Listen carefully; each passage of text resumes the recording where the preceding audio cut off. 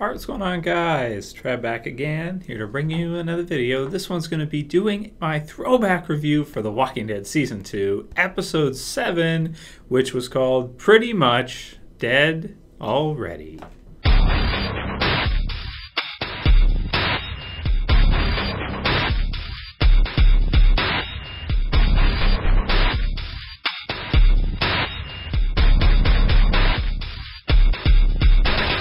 So I finally got the mustard to go ahead and do the review for the episode after watching it. So I've been kind of on a kick lately, been watching some of Season 4 over again, just because I love it and haven't seen some for a while.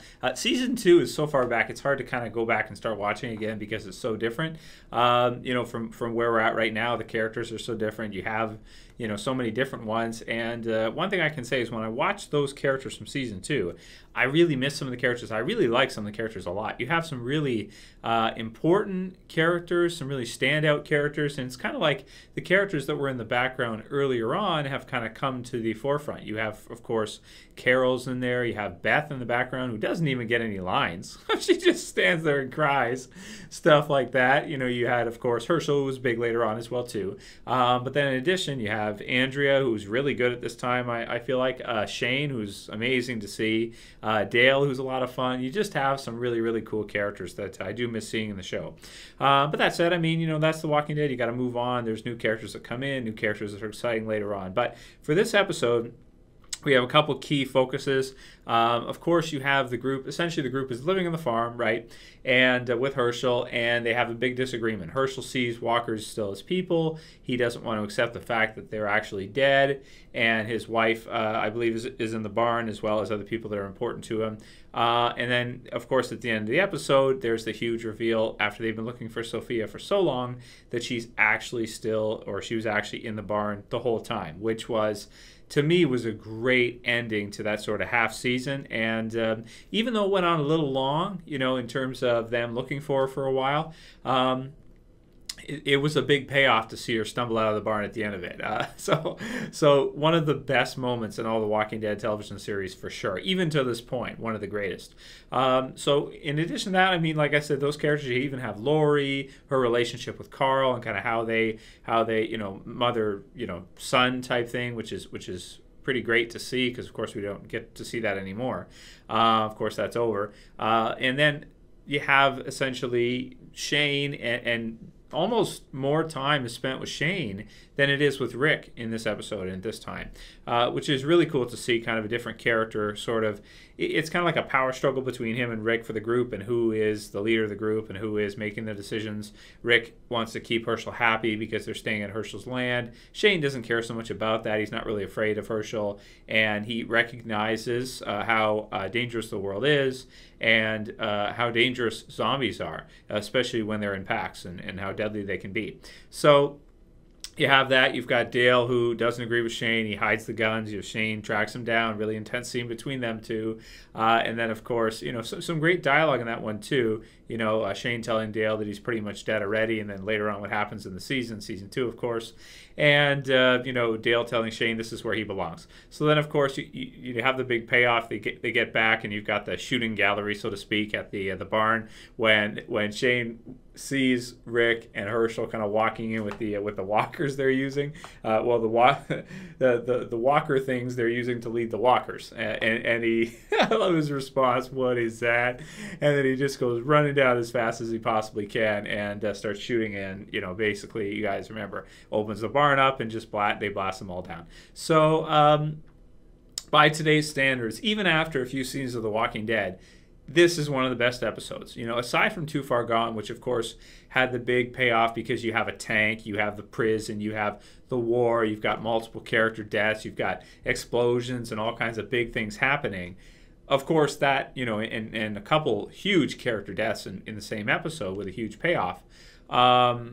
Really crazy episode. With that being the best, this one right here, for me, is still the second best. And I did rank this as my second favorite so far because you have, and it's funny because it's so small scale compared to what they're doing later on, but yet it's shot so well. You know, there's even slow motion scenes like when Daryl's shooting the shotgun, the slow motion as it kind of comes. The angles, you've got Shane, he walks up and he blasts the one, you know, after Rick says that's enough, and he says, yeah, you're right, man, that is enough, and then he walks up and blasts the one walker that Herschel's got on the walker thing.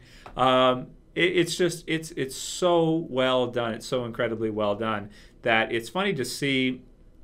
And it kind of shows that, you know, budget is not everything. You know, they can have tanks, they can have all this amazing stuff and all that, and, you know, awesome action sequences and everything. But, you know, the writing and sometimes, you know, having things small scale like that with just a farm, you know, with a barn, like how cheap could that be in terms of for them to actually do it?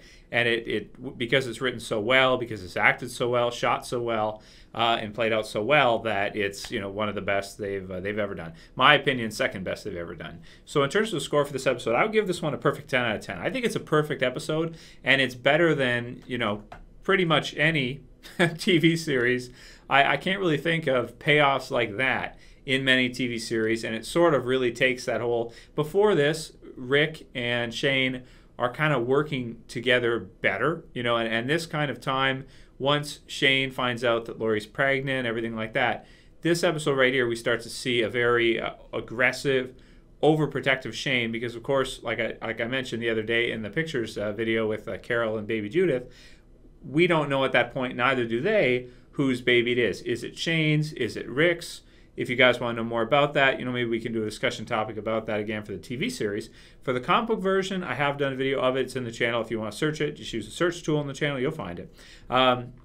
Who is the father, so I won't mention it here. But for the TV series version, we really don't know at this time. You know, some people would say it's definitely Rick's, you know.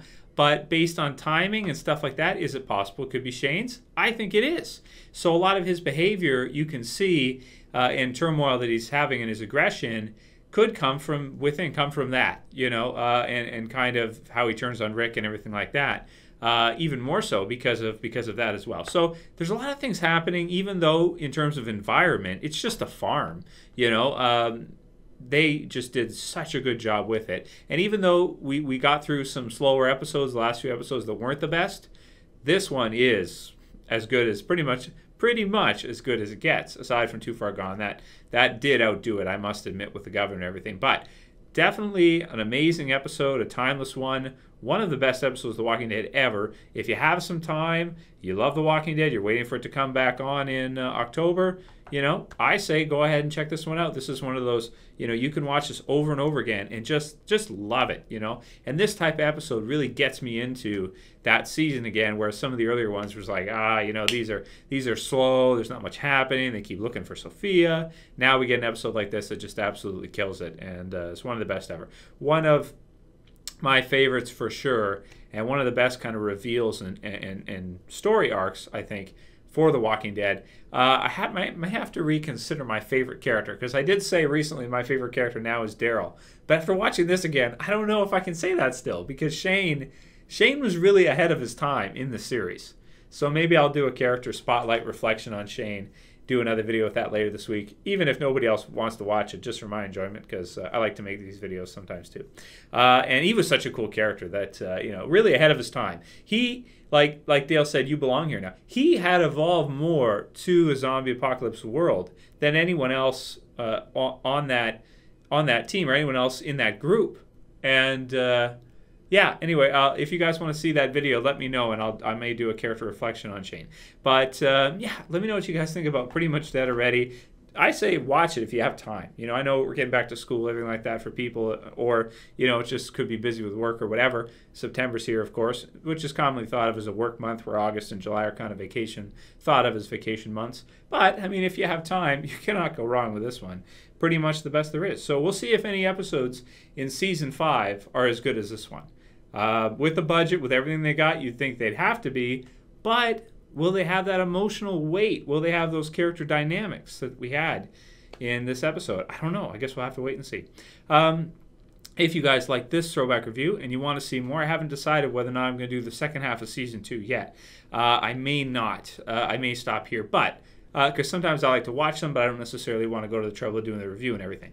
So let me know what you guys think. If you want to see throwback reviews for the rest of Season 2, write in the comments below, and let me know what you think about this episode. If you like this video, please thumb it up below. If you want to help support the channel, please share it, please favorite it.